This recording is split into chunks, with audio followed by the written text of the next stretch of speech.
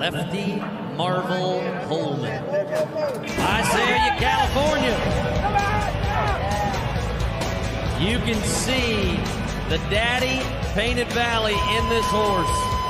Long, beautiful mane and tail. One of the stockiest horses you're going to see tonight. Just thick. That paint stud. Looks a lot like his daddy. Stays close to the chutes.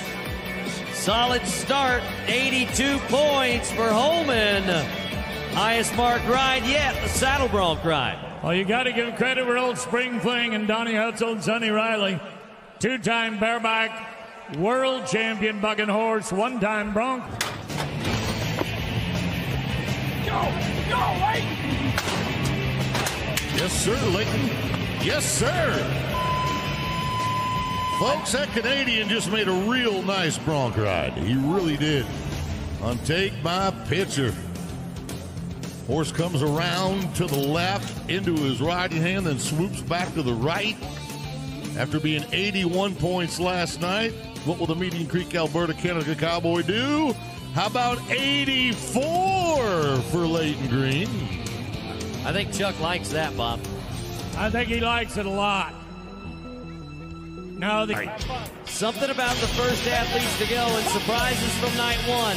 No money for Stetson on night one, but Chaparral's Highness is a good one.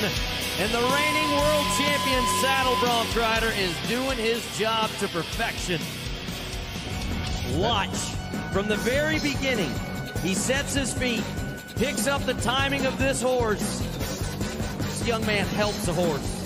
Son of a world champion. Uncles who are world champions. He's got his own gold buckles.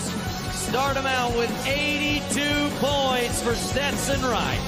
Kind of funny. Up that guy.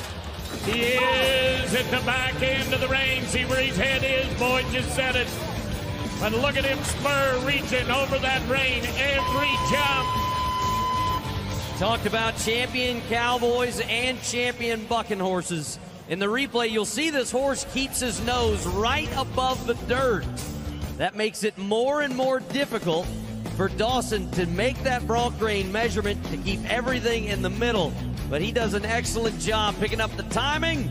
Puts him in a tie for number 2, 82 on Fancy Frank.